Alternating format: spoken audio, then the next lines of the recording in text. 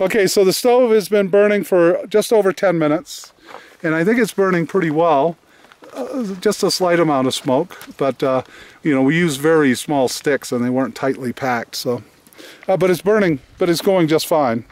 I don't think it will burn for a terribly long time, but we'll see.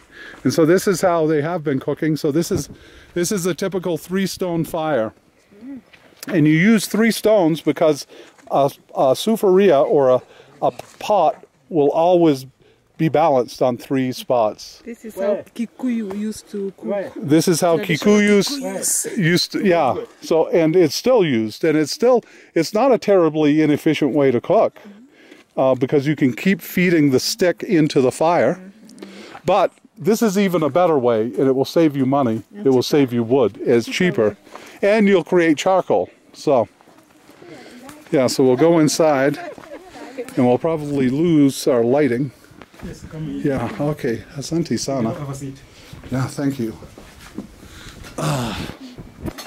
So, we're in Stephen's home. Yeah.